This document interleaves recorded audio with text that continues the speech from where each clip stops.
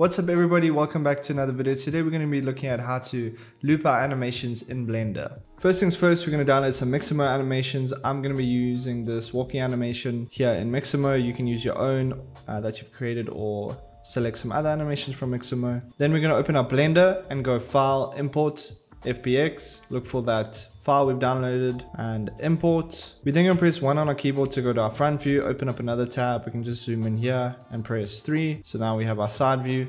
You'll see at the bottom here that when you play it, there's around 30 frames with the animation and then it stops. Now this isn't what we want, so we're going to go to our graph editor and you'll see that there's now some more keyframes, but it still ends at around 32. Now to create your looping cycle, it's super simple. If you don't have this little tab open on the right here, press N on your keyboard to open it up and go to your modifier and click Add Modifier Cycles.